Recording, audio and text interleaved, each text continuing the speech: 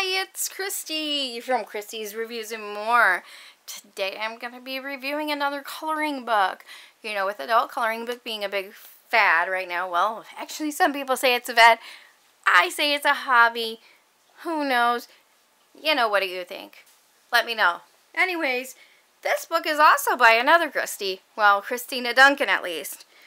This is the Amazing Reef coloring book in Volume 1. So as you're going to see, there's going to be some images on the back. And it talks a little bit about the author. She's an avid reefer and scuba diver. She understands the passion for the underwater world. So there's a little bit more about that as far as more about the author. So with this, it didn't really say on the cover how many pages are included. But we can kind of go through that. I'm going to do a quick flip through of the book. There are 3 pages missing just because I've taken them out to color, and I'll show you them when we get to that point. So, here's the beginning of the book. There's no title page or anything like that. Straight into the coloring. So, as you can see, they're mostly related. I see a lot of koi fishes, which is okay because I think they are beautiful. I think Little Nemo. Alright, so you see more. Some of these fishes are real pretty. Like I'm picturing in my head of what they look like in real life and all the vibrant colors that they put off. And you'll see some more of the images. I think you can hear the rain in my video. It's raining. Alright, we got some more fish here.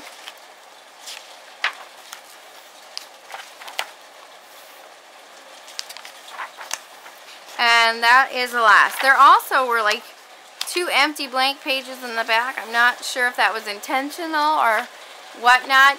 I wish this book did have perforated edges just because it would be easier to take them out of the book. What I did is I just kind of flattened my edges and took an X-Acto knife down the binding.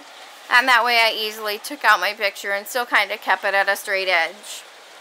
So let me show you the pictures that I took out of the book and colored. So the first picture I worked with was this one. So on this particular picture I used all colored pencils and then some neon highlighting color pencils. I also added a little bit of squiggly in the back and some water bubbles. The second picture I did is this one. So with this one I mainly used a fine line marker. I did put a tiny little color pencil to give it a little bit of blending, but most of this was all done in fine line markers. I love these pictures. I love fish and how pretty they are. One thing about this one that I didn't like and wish was a little bit better was down here on the bottom. You couldn't really tell that this was coral. So I had a difficult time coloring it because I didn't know where the lines ended, where they began, or how to really define the proper shape. Now the last one I took out, I'm not quite done with it, but this is all done in gel pen only.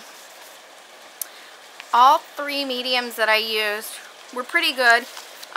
You have a little bit of a bleed through with the markers. Color pencils, gel pens, excuse me.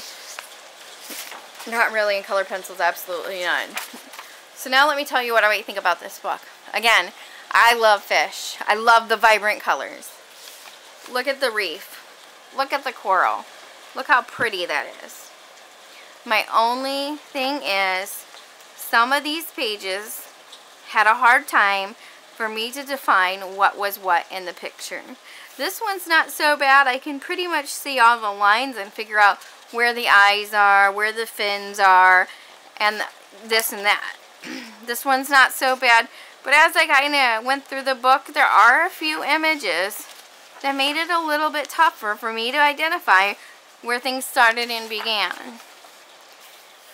For example, down here, it would have been better if I could have had a better look at the reef, so I knew what the coral actually looked like. To me, it looks just kind of blotchy.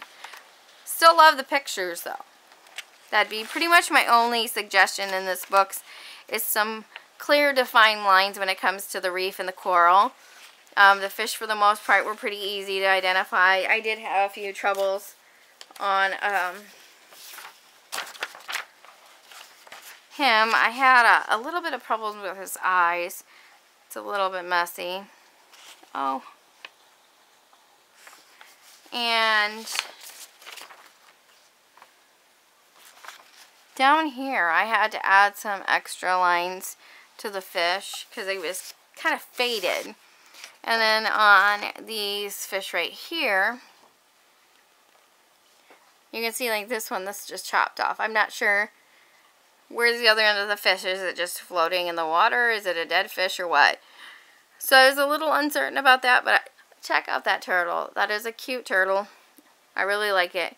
Again, some of the lines I wish were a little bit darker. So we've got a variance of some darker lines, some lighter lines. I love grayscale, and this reminds me of the grayscale. But I would like to see a little bit more clear definition on some of the detail. Again, you know, this is just one review, and my personal opinion and my preferences.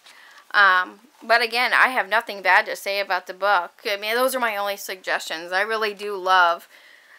I was excited actually because I love fish, and all these pictures on the cover reminded me of saltwater fish. I've always wanted a saltwater fish tank, but didn't have the time to maintain and manage it.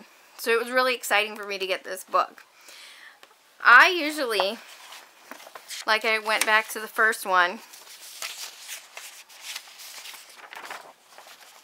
I'm always usually embellishing my photos with extra stuff if there's a lot of white extra space. So some of these are a little bit more challenging, some of them are a little bit plainer. I, like I said, embellished with bubbles. Now these are just some few quick colorings that I've done on this one. But again, you know, if you like fish and you're interested in coloring some really beautiful fish, definitely check it out. Like I said, my only suggestion would be a few darker lines on the detailed areas, so that way I can find out where the lines start and end.